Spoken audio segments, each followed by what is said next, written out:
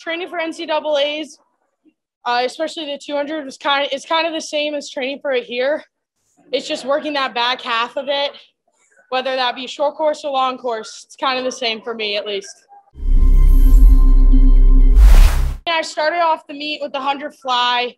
Had a great swim in that. I was really happy. So I was hoping the momentum would carry me through the 100.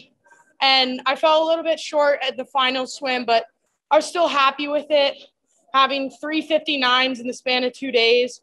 And I won a season best. So although it was a little bit disappointing to come in sixth, I was still happy with it. And I knew I had to keep my head straight because the 200 was 2 days away. And here we are now.